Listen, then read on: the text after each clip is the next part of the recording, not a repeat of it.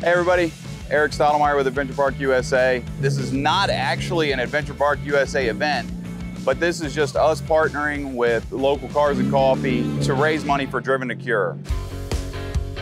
In 2019, Andrew Lee was diagnosed with a rare kidney cancer called HLRCC. Him and his dad decided to purchase a brand new Nissan Skyline GTR R35. Andrew passed away Easter of 2019. His dad was also diagnosed with cancer.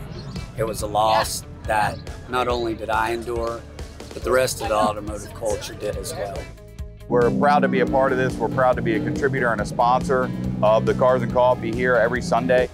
Right now, grand total, we've raised around $47,000 for the organization throughout the years. Last year, there were over 400 cars, 600 people or so, and this year, I know we topped that. I wouldn't be a good judge here because I love them all.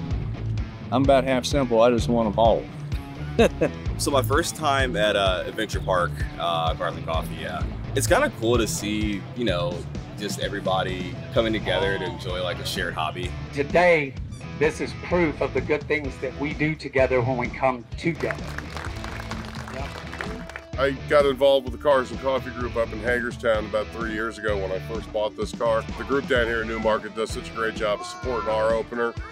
We wanted to return the favor. I just like sharing stories and seeing everybody else's take on what they're building and why they love it.